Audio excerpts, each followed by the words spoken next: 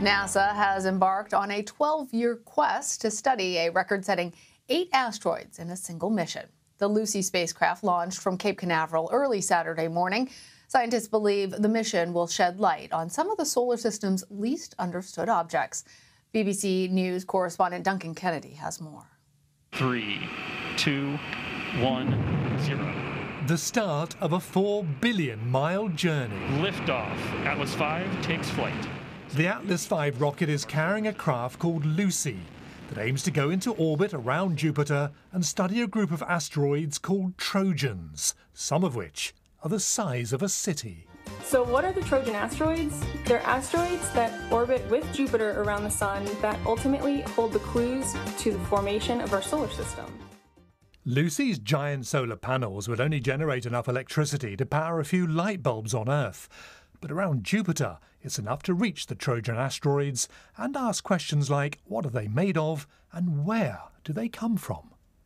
By going to visit a large number, 8 asteroids in total over the mission lifetime, we'll really better understand all about the asteroids. So if you only see one, maybe you got sort of a bit of a funny one, right? But by seeing 8, you get to really understand what's going on in this population. Scientists want Lucy to test their theory that the early solar system was juggled around by gravity, with some objects being thrown in and others out, just like billiard balls. But they'll need patience. Lucy's expected to be operating around asteroids for the next 12 years. Duncan Kennedy, BBC News. Joining us now from Kennedy Space Center is CBS News space consultant Bill Harwood. Bill, always a pleasure. Let's start off with the basics. Tell us, what are the 7 Trojan asteroids and what's the significance of the 8th asteroid that Lucy is hunting?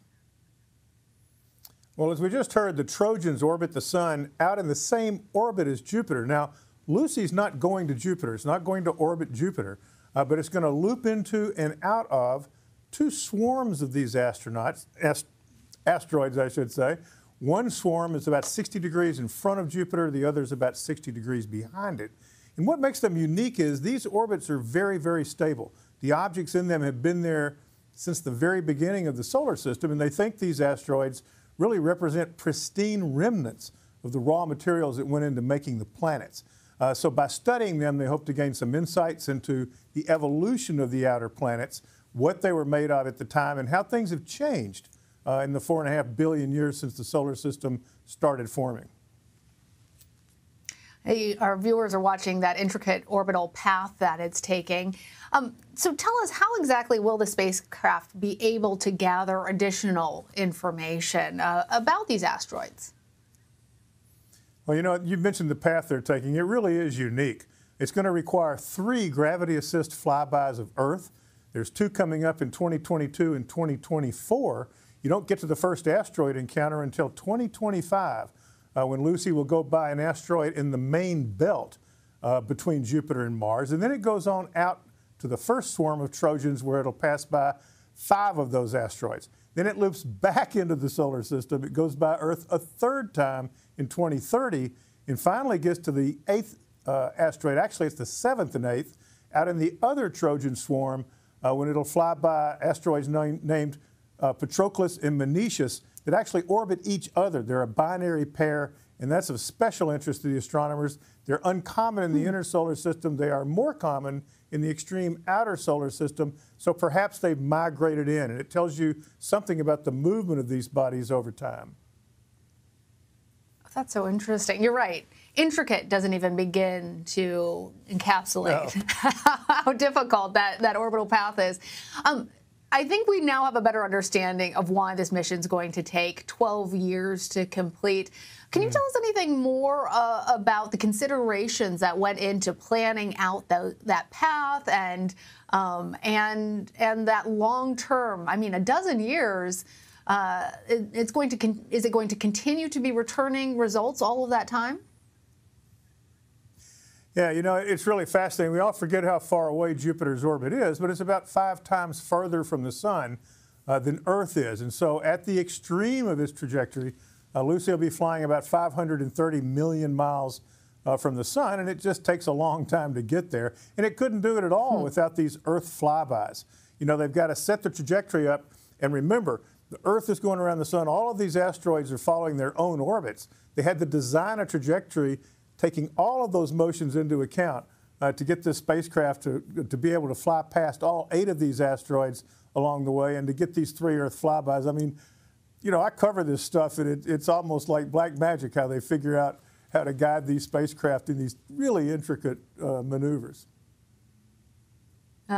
Definitely feels like science fiction, but here we are living it. So I'm wondering, Bill, as we're seeing space and the exploration of space really change in recent years, should we expect that this unmanned mission is more along the lines of what we will continue to see from NASA in the coming years? Well, you know, it's interesting. What's going on right now in the space industry is a kind of a marriage between government operations and commercial operations. We've got commercial entities now are going to be flying spacecraft to the moon as part of the Artemis program. These are robots that are going to be looking for signs of water ice in these permanently shadowed craters on the moon. More and more countries are getting involved in sending probes out into the solar system. And I think as this all progresses, I think it's the commercial aspect of this that's really interesting, is companies, you know, begin designing spacecraft to take advantage of space and perhaps find markets out there, either resources or knowledge that's worth money to somebody that goes beyond sheer government exploration. But in the near term, in the United States anyway, it's NASA that's doing this, and you don't have to look far. In December, NASA is going to launch the James Webb Space Telescope. You know, this is the successor to Hubble that's going to supposedly see light from the very first stars and galaxies that formed after the Big Bang. NASA's building another spacecraft called the Europa Clipper that's going to go out to Jupiter and orbit some of its moons where they believe subsurface oceans exist that might be abodes of life, or at least a habitable environment under the ice. And so I think it's a lot of fun. It's a great time to be watching all this. Being able to learn these things about the solar system that we never knew before is truly fascinating. It is. And, you know, as you're talking about this explosion in the number of launches from private organizations, and we're seeing NASA take on more of the outer reaches of space, or at least much further than space travel has gone before with these unmanned research vessels, do you think that U.S. commercial space or international commercial space will continue sort of supplementing where we saw the shuttle program going, where it's really just sort of within our neighborhood of space, and that NASA is going to continue to push the boundaries? Or do you expect that private companies will also start to come into that exploration of space in the way that we're seeing and discussing NASA doing now?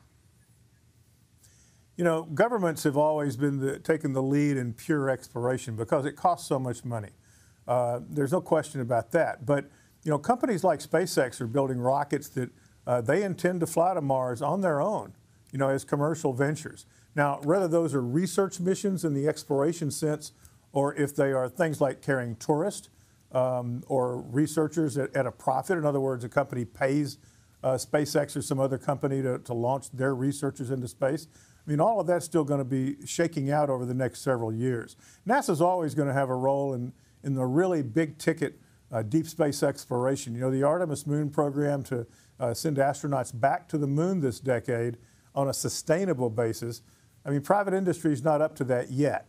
But I think the day's coming when it will be. And I think companies like SpaceX that are building big rockets that can carry, you know, heavy equipment and lots of people out into space is really going to be a game changer. It's not quite here yet, but it's clearly coming. Yet being the operative word, of course. Bill Harwood, thanks. Absolutely.